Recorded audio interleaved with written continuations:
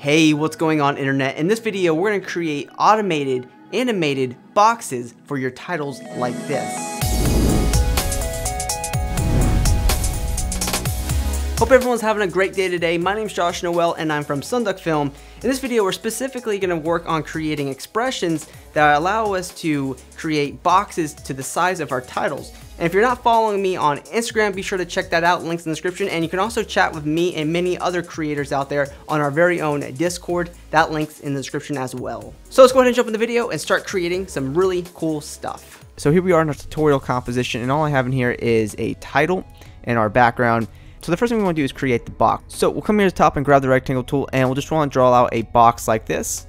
And then we'll go to the line tab and we'll want to center this up. So if you don't see the line tab, go to window, align, and then click the vertical and center horizontal alignments. And this will be centered of our composition. So from here, we'll bring this layer underneath our title, and I'll just change the color of our title real quick. So if we come here and say animate our title, you can see that the box doesn't move because we don't have any linking between the title and our background. So what we'll do here is go into our shape layer 1, and we'll come here to the rectangle 1. We'll come here to rectangle path 1, and we have size and position. And these are two things that we're going to want to create expressions for. So first thing we're going to want to do is create an expression for size. So we can alt click the stopwatch for size, and from here what we want to do is type in s equals, and then there's a little pick whip right here, and we're going to pick whip this to our title. So right there to the top, and it'll say thisComp.layer, and it'll say the name of the text layer. So this name should be exactly the same name as the text layer with cap sensitive as well. So next up what we'll do is hit enter, and then we'll come here to this notepad that I have here, and I'll drop these expressions in the video description so you can just copy them. What we'll do is we'll copy the bottom portion of this size expression, so you can see we already have the top portion here. You can copy that, but just make sure that this name is the same name as your title layer. And we'll come into here and we'll just paste that bottom portion of that expression in there. Let's also alt click the stopwatch for position, and we'll want to copy the second expression right here, and we'll copy that and we'll paste that in there. Just make sure the first line also is set to the title layer as well, just like that. So it says self-resizing. If this text layer said hello, this needs to be set to hello. So just keep that in mind and click off of this. And now that we have our expressions in here, now what we'll do is come to our shape layer, and we'll want to make sure this is centered aligned in the composition again. And here it is. So now what we'll do is we'll parent the shape layer to our title. Now if we come here, we can scale up our title, and boom, there's our box animating with it. We can also change the size over here. We can come to the textile tool, and we can type in more words. Boom, it updates automatically, right?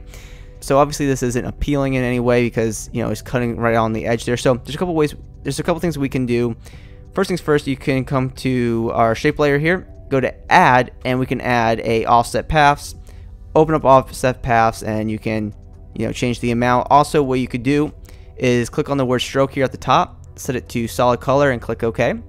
And then if you want, you can change the color a little bit and then increase the stroke, and then continue to increase the offset paths. Just something to think about. You can create a little bit of a nice border there. So it's really up to you how you want to design this. So it's really cool.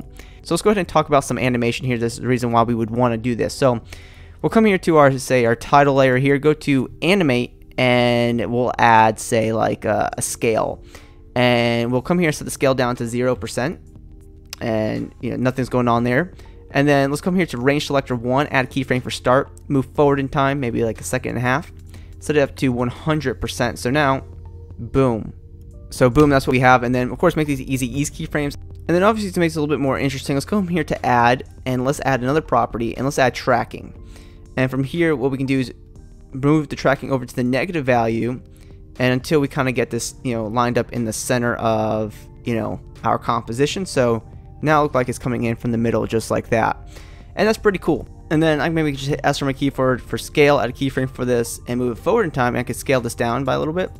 So obviously it doesn't matter what animation that we apply to this, the box and title will always react together, and that's really cool how this works. So that's essentially how you can create self-resizing titles with shape layers inside of After Effects. It's very easy to do, obviously, just with the right expression. Boom, it's easy to go. So One thing I want to take a look at here to make this a little bit more interesting is adding accent motion graphics to this, because obviously if you're working with titles, you know sometimes this can just be plain and boring.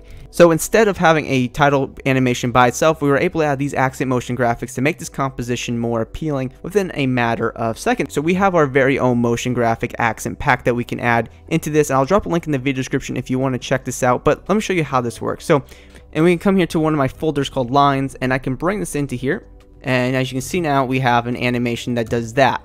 And I can of course come here, scale this down, move this into a cool position, duplicate this, move it around, duplicate it, you know, and kind of just start creating some variations and offset these in time so they don't come on at the same time. Then I can double click on these, go to our control layer, and I can change the colors, and we quickly added some accent motion graphics to make this a little bit more detailed.